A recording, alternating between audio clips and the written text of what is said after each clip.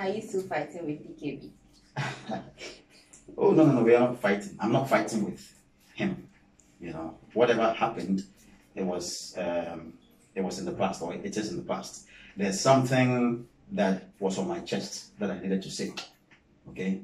And I said it. If that makes you hate me, that's fine. But I didn't say that because I hate you.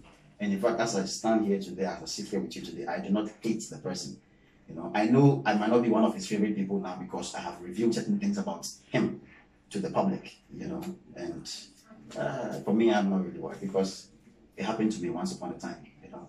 It is the energy you give me that I give back to you. If you don't give me the right energy, don't expect to get anything right as it were for me to, you know.